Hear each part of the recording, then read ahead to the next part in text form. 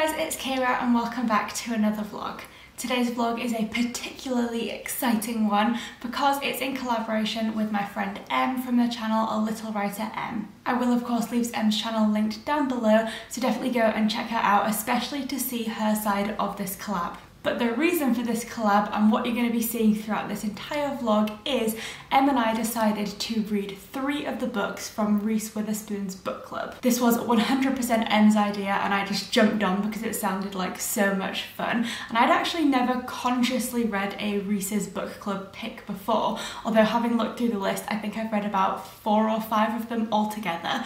But her list is so varied. She has an adult book club and a YA book club, and she really dips into every single genre, non-fiction, fiction, like thrillers, contemporaries, romances, everything else in between, and it is so varied, which is wonderful because I feel like it means that you can just pick which ones you fancy and leave everything else. So Em and I have selected 3 of those books, and we've tried to pick books that all sound quite different and also ones that at least I personally don't know too much about, because I think it's going to be fun to just go into this without really too much prior knowledge and just see what I think of all of these books. So the books that we have selected for this little reading vlog I'm so excited about, and they are Outlawed by Anna North, which I think is probably the most exciting one. I'm going to read the synopsis of this one because it just sounds so interesting. It says, on the day of her wedding dance, Ada feels lucky. She loves her broad-shouldered, bashful husband and her job as an apprentice midwife, but her luck will not last.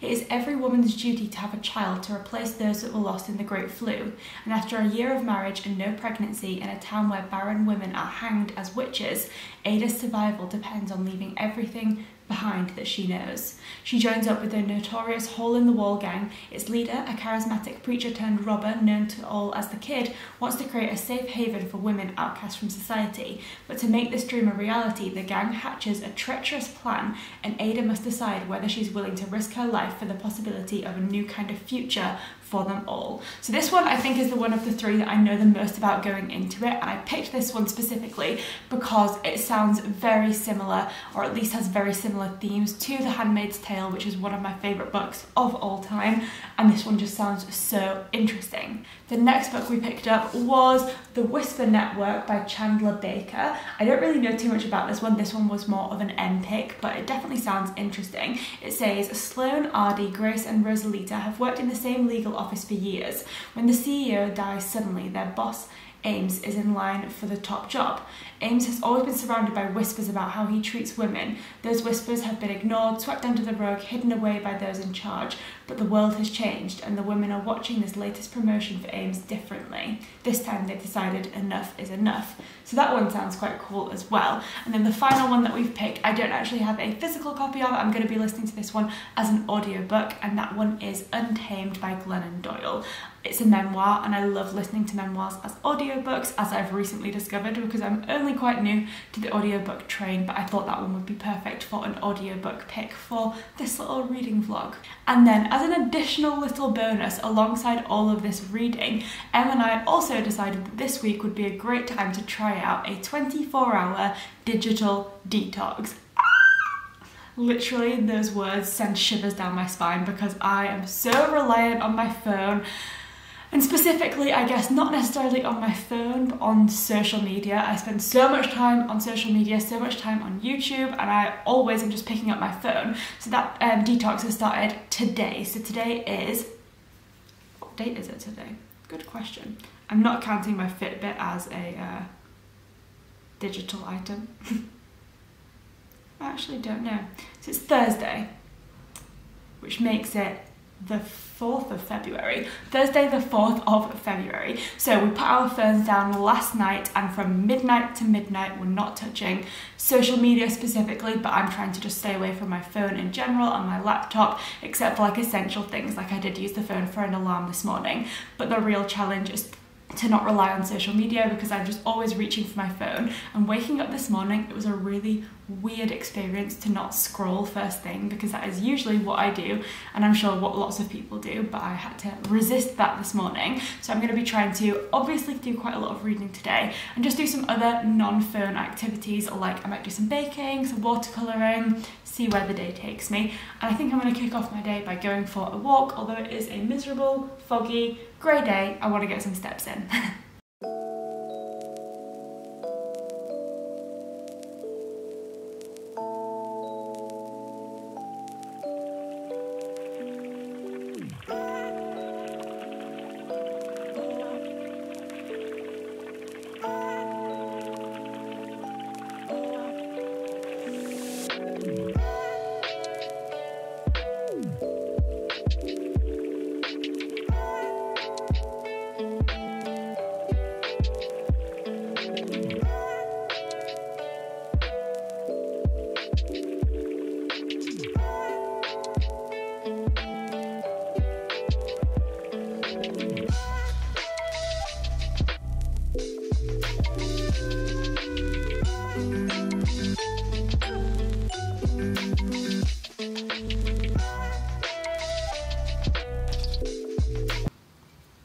Well, so far I'm glad to say that the digital detox hasn't been too horrific. It's about 12 o'clock now, so the morning is done and dusted. I was very busy this morning. I obviously went out for a walk, and it ended up being quite a long walk because I've set myself a 10,000 steps a day minimum for February, which is quite a fun little challenge. I thought it would be nice because February is a solid 4 weeks, and I thought I'd try and get in that 10,000 steps habit. So went out for a long walk. I also had to go to the post office, and then when I came home I got straight on with baking. Initially I was planning to make a banana bread just because I have so many ripe bananas in the cupboard that I really need using up. Typically I freeze them and then use them in smoothies later on, but because it's been so cold lately, I haven't been having as many smoothies, which means that there hasn't been any room to put new bananas in the freezer tub. So a banana bread seemed like a great idea until genius struck and I decided to make a banana Biscoff blondie. So it kind of is like a banana bread, I just put it in like a brownie tin instead of in a loaf tin, which I think made it cook slightly faster, and honestly I'm pretty pleased with the result. They smell incredible. I mean, anything with Biscoff and banana is such a great combination, and I'm so excited to eat this with my Earl Grey tea. But yeah, so I feel like this is where the real challenge is going to start, because I'm home, don't really have any more jobs to do for the rest of the day, except for I might do some yoga and things like that. But essentially I now just have a full afternoon to fill. So I'm going to enjoy the Biscoff brownie, blondie, whatever it is. I'm going to enjoy the Biscoff thing, have my cup of tea, and then I think I'm going to do some reading finally.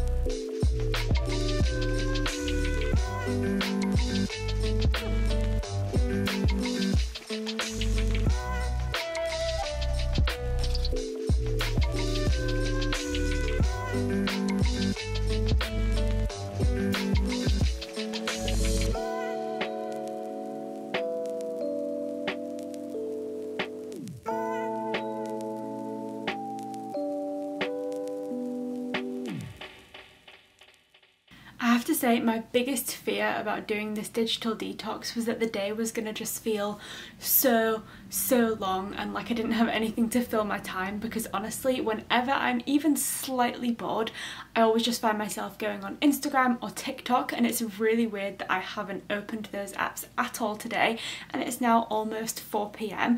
but actually the day is going way faster than I expected, so probably a good lesson that maybe I don't need to go on those apps quite as often as I usually do. But I definitely think one thing that is helping the day fly by is this book, which as I imagined is incredible. I'm currently on page 96 of this book and it's got just over 200 pages, so I'm a little bit under halfway, but it is incredible. As predicted as well, it definitely has some similarities to The Handmaid's Tale, but it's more like, I guess, a parallel universe, as if like what would happen if the handmaids kind of rebelled and what would be the case for those ones that kind of escape and go off to live on their own. So we have our main character Ada, who, as I mentioned in the description, is married. She was 17 years old and basically she finds out that she can't have children. It's not 100% clear whether it's her fault or her husband's fault, and I don't really use fault in the sense that I view it as fault, but the way that society views it within this book is that the fault of not being able to have children or being barren is placed on the women entirely, and it's almost impossible to imagine that it could be a man's fault. And so we see Ada fearing for her life, for her family's life and their safety and the way that they're going to be perceived by society, so she ends up having to run away. At first she joins a convent, which happens to be quite a common thing for women in Ada's situation, but then she ends up leaving this convent and joining a gang of outlaws who are all women in similar circumstances to her as well. So that's kind of where we're at so far, and it is so interesting to see this gang of women and how they've kind of turned what is obviously a really terrible situation, that they've basically been like ousted from society, into more of a positive circumstance. But there is a particular quote that I'm really interested in, because there's a lot of like gentle and subtle foreshadowing within this book, and this quote in particular I think makes it seem like something might go slightly awry, and that is, "At first it seemed like I might make a decent outlaw." And that's only a really simple quote, but I just feel like that suggests something going wrong and things not going to plan, and perhaps that Ada is going to have to move on again and start to try and find a new life elsewhere. It's just so interesting, absolutely incredible, really captivating, and I just love it. I think it's really important to explore these issues of how even in like modern society, obviously infertility is a real thing that people deal with, and it's not something that has plagued a whole nation because of some kind of big flu or whatever, but it is something that affects lots and lots of people. And I do still think it's a cause of a lot of shame, especially for women who can often be told that like childbearing is like the thing that you're made to do, and then the reality of some people not being able to do that or to fulfill that biological like requirement is a really difficult thing. And although we're not sort of like witch hunting women who can't have children, it is a really difficult topic, I think, and something that does sort of bring people a lot of unwarranted shame when actually it's not their fault whatsoever. It's just a simple fact of biology, and yet it's obviously a really big issue, and I think this book is exploring that, but in a really interesting way. So, loving this book. I think I'm going to take a slight reading break, maybe make a cup of tea, fill up a hot water bottle because it's freezing, and do some watercolour painting, and then I'll do some more reading later on.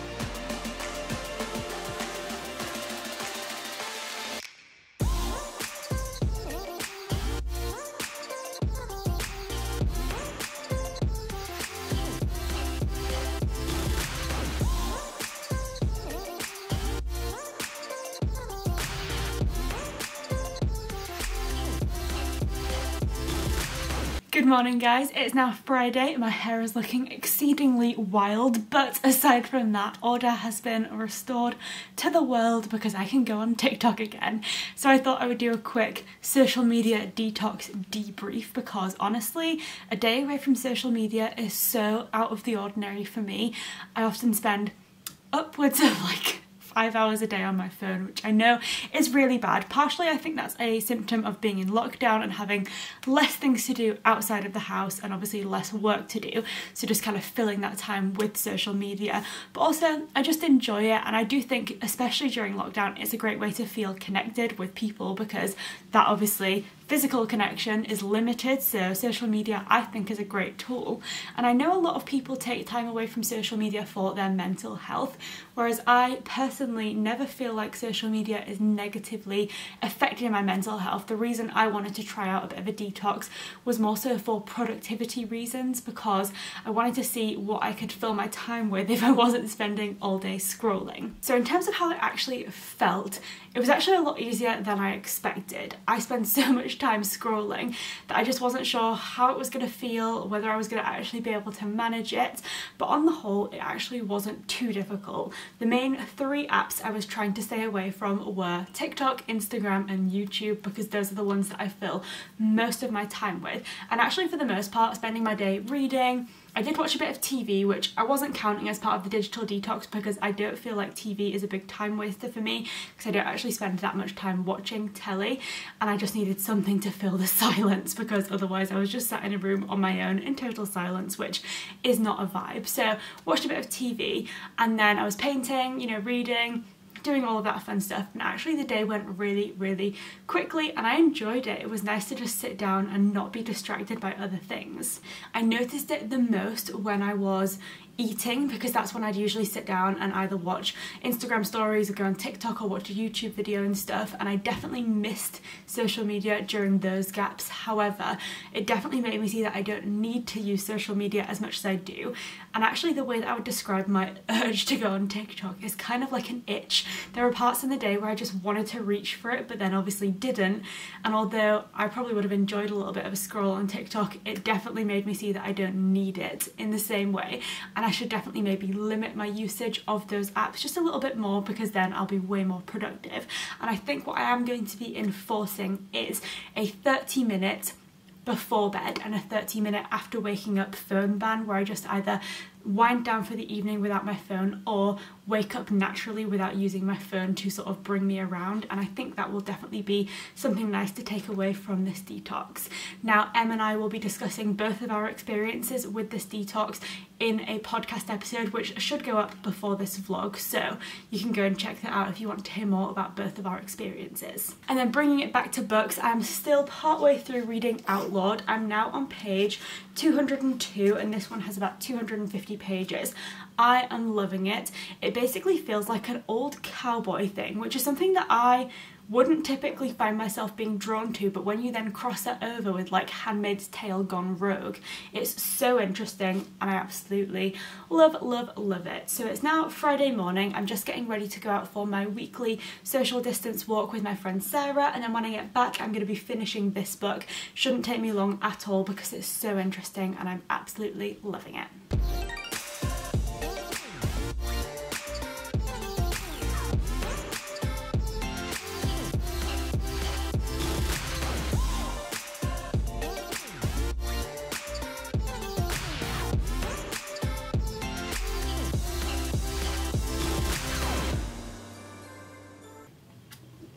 Hey guys, it's actually been a couple of days since I last caught up with you because I took a temporary pause from reading the Reese Witherspoon book club picks that me and Emma are reading, and I was actually doing a 24-hour readathon which is going to be in a separate vlog. But I am pleased to say that before that readathon started on Friday, I did finish reading Outlawed. I just waited until today to wrap up my thoughts on it, mostly because when I finished reading it, it was dark and I hate wrapping up in the dark for some reason. So it is Sunday and I have some thoughts on Outlawed, mostly surrounding the fact that this book is incredible. I just absolutely loved it. I had really no idea what to expect from this, other than that I hoped and thought that it was going to be similar to The Handmaid's Tale, and it was very similar, of course, in terms of the themes that it explores and the way that women are used for their reproductive abilities and then shamed when they aren't able to have children, or are perceived as not having as many children as they should, or not having children as quickly as they should. However, whilst there are definitely some similarities, this book is so unique and definitely stands out as a completely separate entity to The Handmaid's Tale. So although I enjoy both of them for very similar reasons in the way that they explore these themes, they both offer very, very different things.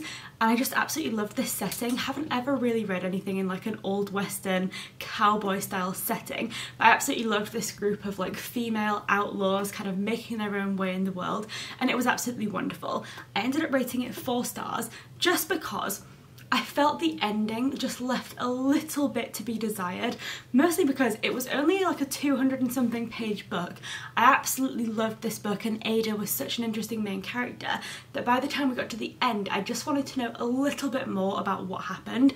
Obviously not giving away any spoilers here, but I feel like anyone who has read it probably knows what I'm talking about, where you kind of just like get to a point and then it kind of just tapers off, and I wish that we got to find out more about what happened at the conclusion, because I feel like that would have been an equally interesting story. But either way, loved this book. It was incredible and I highly recommend it, especially to anyone that likes The Handmaid's Tale, but generally just to anyone, because it's so good. So this was definitely a good start to this little Reese Witherspoon read along that we're doing. And then the next book that I'm picking up is Untamed by Glennon Doyle, which is the one that I don't have a physical copy of. I'm going to be listening to this one as an audiobook, so I'm going to start that later on this afternoon.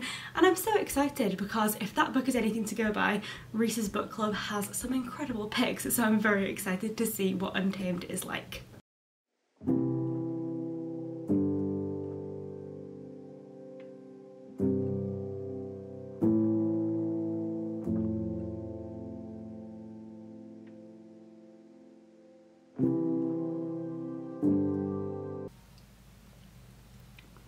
Good morning guys, it's now Monday I think, but honestly who even keeps track of days anymore, because they all just blend into one, to be completely honest. But I did start briefly listening to the Untamed audiobook yesterday evening. I listened to about 4 chapters and I've maybe listened to like 30-40 minutes altogether of this audiobook. I'm not sure exactly how I'm feeling about it yet, because it is a memoir, but it's not like the typical sort of memoir that I would listen to. I love a memoir like Educated by Tara Westover, which kind of tells like a narrative story, whereas this memoir seems to be a little bit more like specific events and then like what those events have meant to her, or experiences, and how they've kind of like built up her life. So I do feel like those ones take me a little bit longer to get into, just because you don't feel like you're getting to know the person quite as well, because you're kind of just getting like little snippets here and there, whereas a more story-like memoir really allows you to get to know them. But I am still quite close to the beginning. There's still like 7 hours of the audiobook left, so by the end I might feel like I know her a little bit better and it might become slightly more cohesive, but at the moment it's still certainly interesting. The little snippets of information that you're getting about her life and about how she sort of came to untame herself as a woman are really interesting, but I feel like I definitely still need to listen to a lot more before I really feel like I'm into the story, or at least I'm hoping that's how I'll feel. But because it's quite a different kind of memoir to what I'd usually listen to, I'm going to be reading the 3rd and final book from our little Reese Witherspoon read along alongside this one, because I want to have a physical book to read as well as an audiobook. So this is The Whisper Network by Chandler Baker, and this one sounds like it's going to be really interesting. It seems like a bit of a like workplace related drama about a CEO that dies and some events that follow. So I'm going to be reading this one and then listening to the other audiobook as well, and I'm really excited, so I'll be keeping you updated. It's Monday, it's a new week, and I'm going to make it good.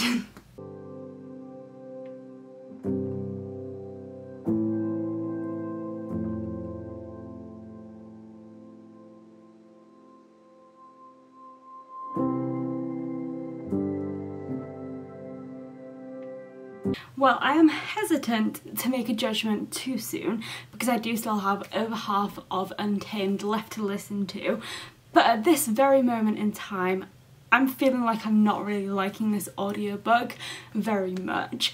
And there is a couple of reasons why. The main one being that I feel like Glennon Doyle is trying to speak for womankind, and she keeps referring to this like collective female experience, which is a concept that I just definitely reject. I think it's ridiculous to suggest that literally just because on the basis of being female, so many women have this exact same experience. Yes, that might be true for some people, but I feel like she's making these huge sweeping statements about how women are, I guess, just like forced to act a certain way just because they're female. And although again, that might be true for some people, that might be her experience, I feel like she's kind of suggesting that women are weak or have been forced into certain behaviour patterns just because of the fact that they're female, and that that's the case for all women.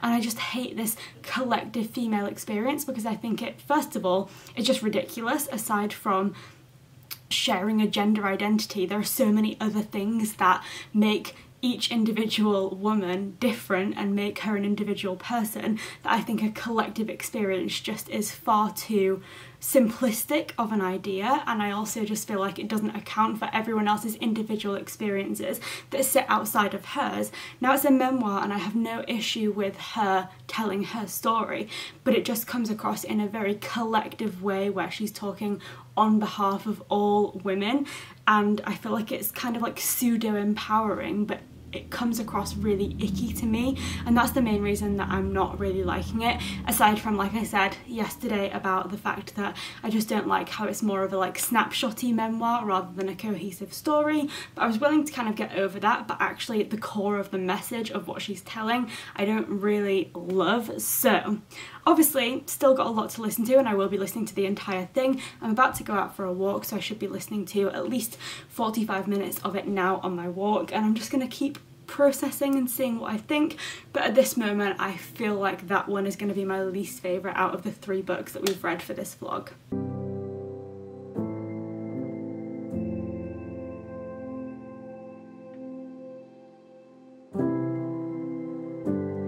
Now, I don't say this about books very often because it's almost never true, but I can wholeheartedly say that having just finished Untamed, I hated it.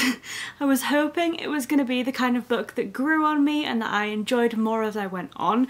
I was pretty confident about halfway through that it was never going to be a book that I loved, but having now completed the experience, I really disliked it for so many reasons. And that is really rare for me because I love giving books good ratings. I love to love books. That's why I read. I don't read because I want to be overly critical, and in general I would say I'm not a very critical reader, and I choose to see the parts of books that I enjoy the most. But with this one, it was just so hard, and there were a few reasons.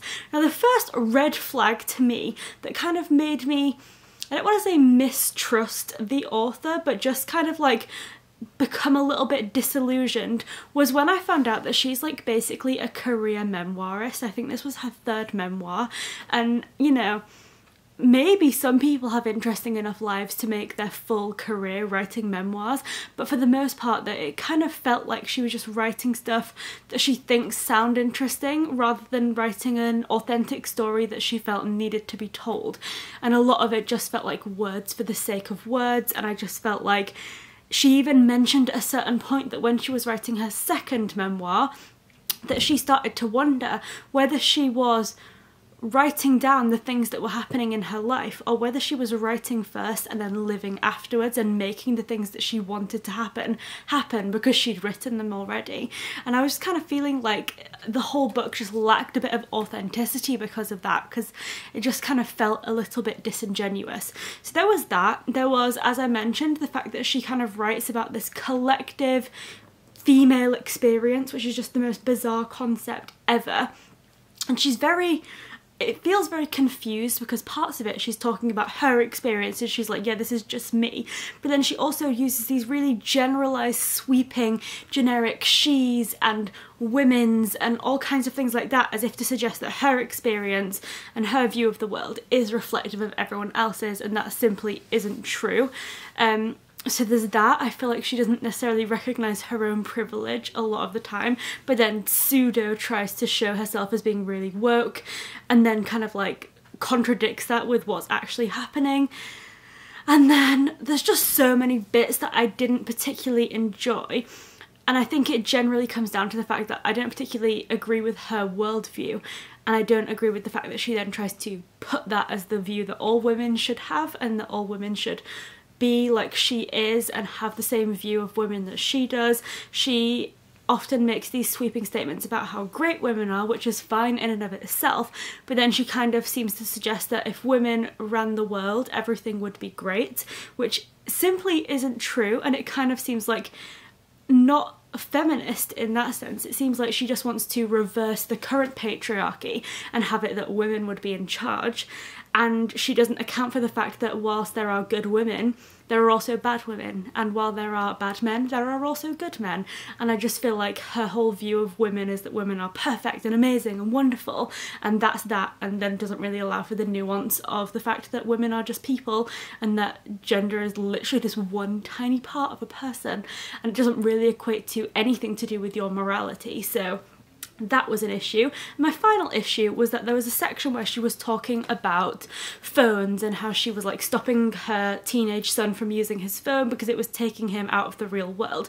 Obviously that's her prerogative as a parent, but it was more so the way that she then talked about phones as basically being like responsible for a generation who will never achieve their potential. She was saying that children, or people I guess of like my age, because she's in her like late 40s, so her children are, you know, in their teens and 20s I guess. So she's basically saying a whole generation of chefs will never get messy in the kitchen and become chefs, artists will never put pen to paper, writers will never write stories, and basically saying that creativity has stopped because of the internet age, when in my experience as someone with a YouTube channel, the internet is a great place for sharing creativity, for finding like-minded people, for learning about new things, for collaborating, and it's a great platform for creativity. Now that's again not the case for everyone, but she just makes these sweeping statements about basically how the internet is responsible for people being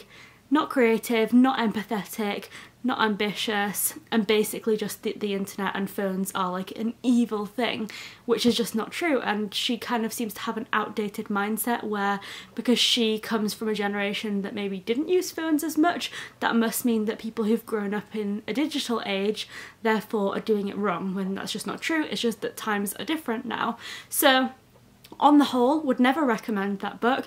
Absolutely disliked it. It felt like a lot of drivel that was just words for the sake of words. And honestly, if I wasn't reading that book for the sake of doing this vlog and talking about it in the podcast and as a collaboration with Em, I would not have continued on with it because I disliked it that much. So that's that. But I am now very excited to start the Whisper Network properly. Now, as I said, I was going to start this one and read it along with Untamed, but because I was disliking Untamed so much, I decided to just try and read it as quickly as possible so that I wouldn't taint my experience of this book and that I could just move on to this one as soon as I could. So I'm gonna get started with this one today. I'm currently on page 20, so I've only like just started it, but I'm excited to see what I think of it, and hopefully I enjoy this one more than Untamed.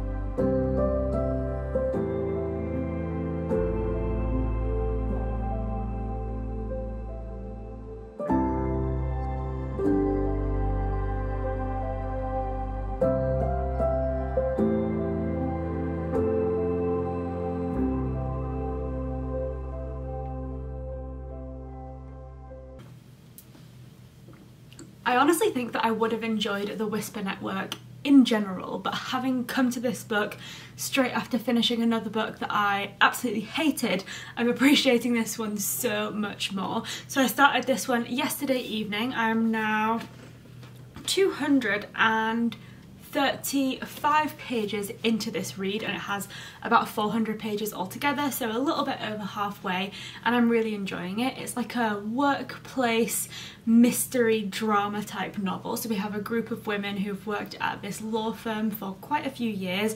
A new person starts, and their boss, who is a man that a few of them kind of think is a little bit dodgy, starts behaving a little bit weirdly towards this new female employee, and that kind of causes a chain reaction where he then gets accused of some past things, and lots of drama is occurring. And all of the chapters of this book are separated by transcripts of interviews from an inquiry, and I always love books that kind of hint at and foreshadow a larger event having happened and gradually drip information in about that, but then you kind of, as the reader, generally spend time leading up to that event. But I just always really like knowing that it's coming and trying to piece all of the bits together. So I'm really enjoying it, and it's very interesting. So I'm really glad that I'm enjoying this one so much more than Untamed.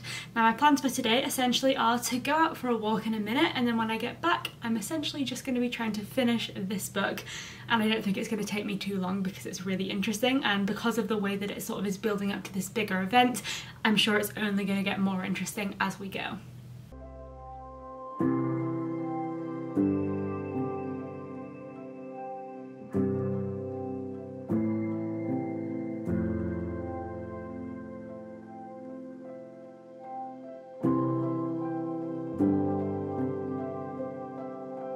It is now the next day. I honestly think I might be wearing the same jumper as yesterday, but I can't entirely remember, to be completely honest. And if that is not a symptom of lockdown life, then I don't know what is. But it is the next day, and I'm very pleased to report that I did finish reading The Whisper Network last night. And I really enjoyed this book. It combined things in a way that I don't often see in a book, because it is both a thriller and a contemporary character study, and so it combines things that I think those two genres usually feel very separate from each other. Because in a thriller I often find that it is very plot focused, dramatic and intriguing, and you're obviously really trying to figure out a mystery. And then in a character focused contemporary or maybe more literary fiction style novel, you get more of that intricate character study, watching different characters and their relationships with one another evolve, and I also really love that. And I don't often see those two things brought together in one book, because usually the author kind of chooses between whether it's a super plot focused or a super character focused novel, whereas this one I felt did both, because it is this really intriguing thrillery novel, but it's set in a workplace which is very complicated, and you have this really intriguing dynamic between a group of women working in this one office building, and so you really do get the opportunity to know all of the characters in the same depth that I think you would see in a contemporary, more character focused novel, but you also have the drama of this thriller interweaved throughout all of that. And I think it works really well that the book sort of shows various transcripts and witness statements throughout the novel, so you kind of getting that hint of thriller all the way through, but you're also really getting to know the characters super well. And I was kind of sort of concerned at the beginning of the book that perhaps it would feel a bit rushed because it was doing so much, but actually Chandler Baker did such an incredible job of doing loads of things, allowing you to get to know loads of different characters, because there are so many different perspectives in this novel, and managing to create the tension of a thriller and the depth of a contemporary character study. And oh my god, flawless. Oh, honestly amazing. I loved it, and I just think it was really incredible how much she managed to achieve within this book, because I was very impressed. But this book does bring this reading vlog and our little sort of foray into the Reese Witherspoon book club to an end. Read 3 books, 2 that I absolutely loved, and 1, Untamed, which I obviously don't have a physical copy of, that I wasn't such a fan of. But honestly, to have found 2 books that I now can say that I absolutely love, I'm very happy with. And Untamed just wasn't for me, but that doesn't mean that it is not going to be for you. So of course, make your own opinions on it and maybe listen to it or read it for yourself and just see what you think. If I had to rate the books and sort of my experiences with them, I would have to say that Untamed is of course my least favourite. Next up would be The Whisper Network. I really did enjoy it, but I think Outlawed just comes out on top because I loved the combination of a Western with a dystopian and with the vibes of The Handmaid's Tale, and honestly it was just everything that I could have wanted. So really did enjoy this experience. As I mentioned, this was a collaboration with Em from the channel A Little Writer Em. Her vlog will also be going up today, so we'll link that down below so you can go and check out her reading experience. And we also discussed our experience with this on the podcast this week, so I will also link our podcast, which is called We're Spinning Plates. We talk about loads of different topics, everything from employment, post-graduation, relationships, and books, of course, because it is us and we love books. There's loads of different topics, and this week's topic was the Reese Witherspoon Book Club. So definitely go and listen to that if you want to hear us have a little discussion about our thoughts together. But thank you so much for watching. I hope you enjoyed hearing my thoughts on these books, and I'll see you next time.